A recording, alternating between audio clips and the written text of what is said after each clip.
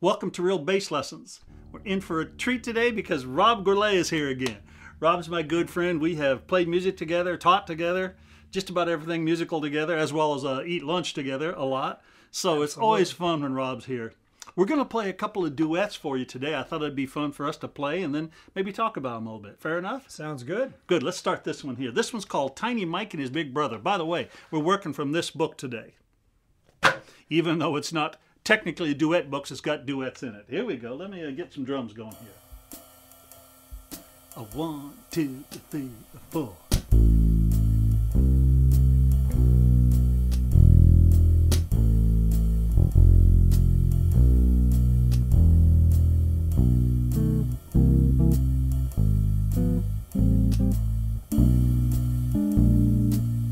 Let's do that again.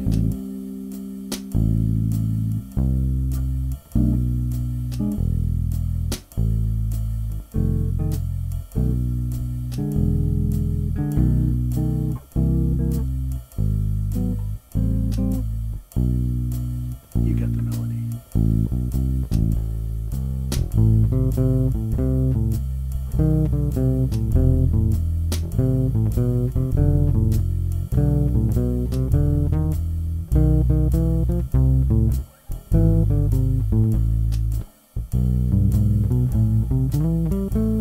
One more time.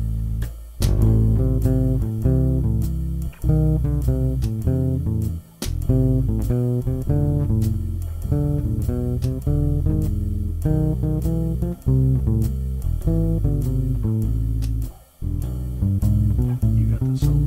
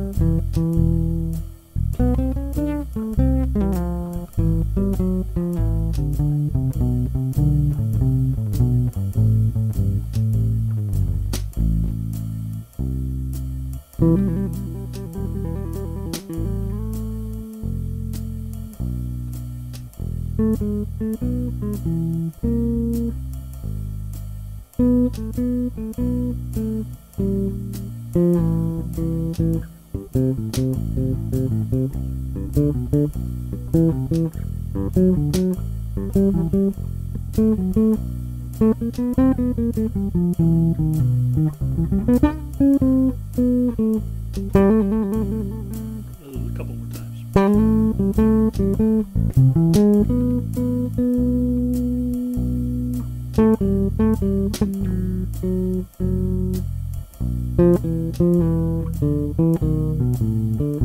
Yeah.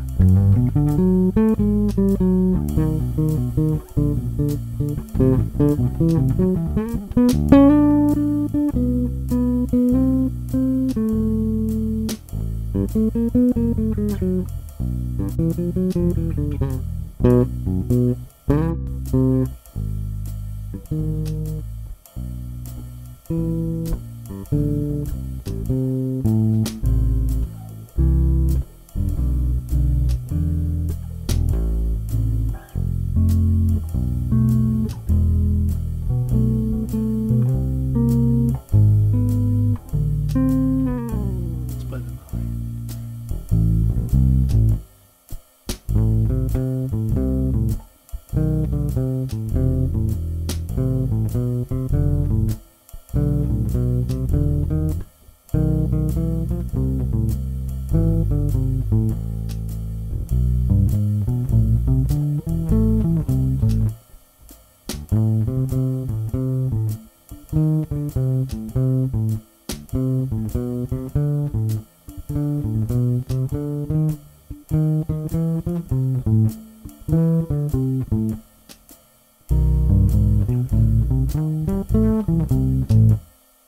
Cool. I love it. I love it.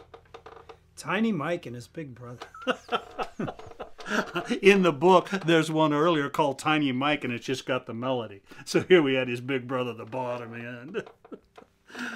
Anything you want to say immediately about so this, Rob? his big brother got out of jail and he came back, right? And this is when they were... That's very much the truth. There's a bunch of titles in this book, or actually in 2 or 3 books from this area, that for some reason I had in my mind that Chicago gang kind of stuff. Oh, yeah? That Chicago 30s and 40s, 20s, 30s and 40s. So exactly, Tiny Mike's big brother was in jail. He came out and they did a duet. That's the. This is the same piece that Dave Ellefson was working on. In that, exactly. When he held up his book, exactly. Yeah. He said, "Good reading, you Kinda betcha." Cool. Yeah, good readings for anyone. I think you should know that, right? Yeah. Rob, it's such a pleasure to hear you play. One of the first things that I notice is the touch, the sound. You've got such a nice touch, and you made it blend. We blended together so well. It's always been fun playing together, and especially with the different instruments and the different kind of timbres to them. I think they kind of automatically blend and work well together. You bet. So it's a great sounding bass you have there. Thank you. I knew you would choose this bass to play that on. I just knew it. So I was thinking, now, which bass do I want to play that sounds good against that one? And I chose this one. When Rob first purchased this instrument, it was because he wanted to play this against my fretless Rob Allen with the big low B string. And you were doing a bunch of comping. Yeah, trying to do the chords up high. Of course. Stuff. And it worked and sounded beautiful. Yeah. And I considered playing that bass with this one, but I thought, let's go a different direction. And I chose this one. While this one has a nice big fat bottom, it's got a real clarity to it also. Yeah, it sure is. It's not something you usually hear on a Fender up in those high notes. Agreed. I know, a vintage kind of. Sure, it's a nice bass. Yeah. By the way, this is a custom shop. It just looks like an old bass. It's a custom shop copy of a 1960 P bass. What else about maybe this music we just played, Rob? Anything else you want to say about it? It just reminds me of a lot of kind of classic jazz, maybe some Grant Green, or I mean, a lot of different artists that did kind of bluesy sort of stuff that kind of has that element to it. That I don't know why I hadn't thought of Grant Green, but of course, yeah.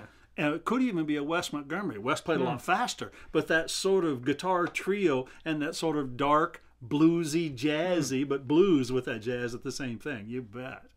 Yeah, if it would, they jacked the tempo up and did of course, smoking at the half note. That's version exactly right. Yeah. This one's interesting too because it's an interesting form. It's an 8-bar form, and it kind of sounds like a blues, but it kind of sounds like a minor rhythm changes. But I just kind of played around with it and made it a little bit unique. Yeah, it's got some interesting changes in it. You bet. Beautiful solo you played. I liked it. Thanks, you too. It was killer. I lost the drummer there for a minute, but I think we got him back. He was having a beer or something. He wasn't listening to us, is what it was. But he comes cheap. And with the COVID environment, he's good for us right now. Yeah, he's still alive, which is always key. I think playing duets with another bassist is also valuable.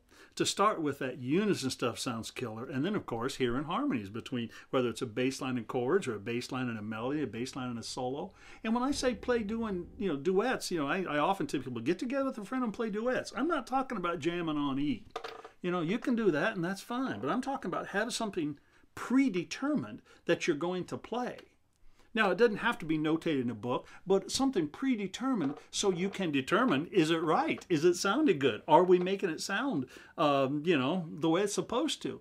And as soon as you play with 2 people, and by the way, that can be recording yourself 2 lines, but as soon as you put 2 lines together, now we're thinking about, we have to hear about a bunch of those things which we may not necessarily think about when we're playing by ourselves or just a bass line, and that might be like dynamics, articulation, phrasing, of course, intonation.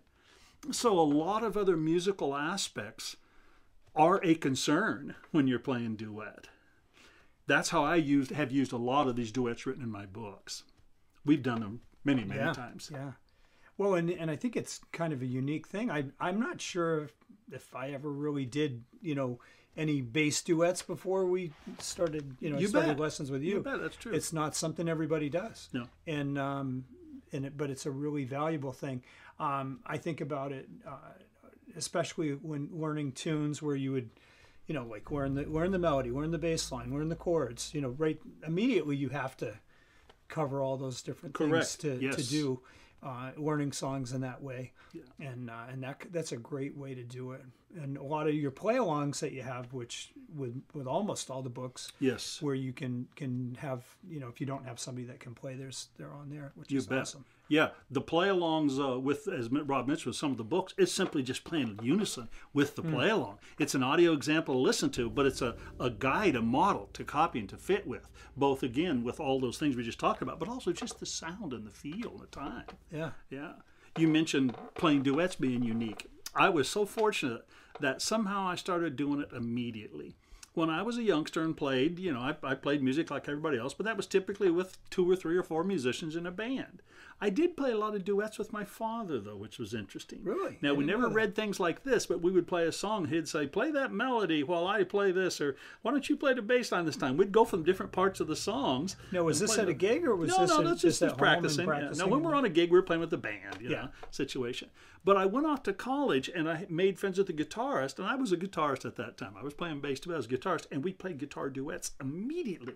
And we were trying to learn to read music, so we were doing really, really simple, like little grade school level little cello duets and stuff, and little simple Bach pieces. And we were reading and we were playing duets. Well, that immediately transformed into me playing bass duets with the guitar. And then I made friends with the trombone player who played jazz, but also a classical player.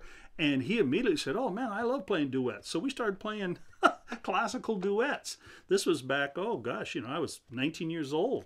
And I just fell in love with it. It allowed me to think about those things I mentioned earlier, which I didn't necessarily think about them when I was playing in a band situation. And I have played duets forever.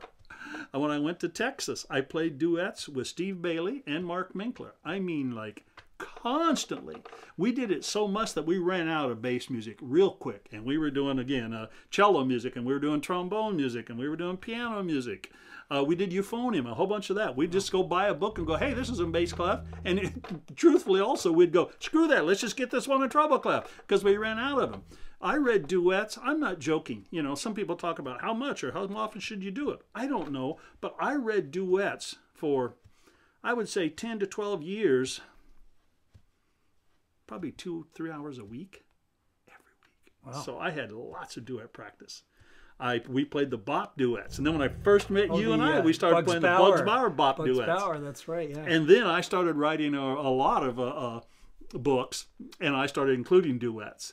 I remember playing the PC lines after I wrote those. I would consider that playing duets because I'd play them along with Mark Minkler, and I'd say, let's do one chorus of the 12 bars, the unison, and then you play the bass line, and I'll play the solo. And then how about you play chords, comp chords, and I'll play it. Sure, so, I've found it an unbelievably valuable practice to play duets with a person. Think about it again. Matching that unison line, that's valuable. Matching intonation, matching phrasing. Then, like I say, you start to listen for articulation and dynamics. And all those things they are brought to the forefront to your attention playing duets. Well, and really all your real bass lessons, you're always like, get your bass out. Always, so it's the same thing. Doing a duet, really, That's right. Whether it's just the line or... I published a book about, 2 years ago called Duets for Electric Basses. It is 100 pages of bass duets. I don't know if this one's in there or not. This is the first time we've ever played this one, isn't it? Yeah. Yeah, we've played a lot of duets together, but that's good. Thanks, Rob. This is cool. Yeah, definitely. Thank you. You're welcome.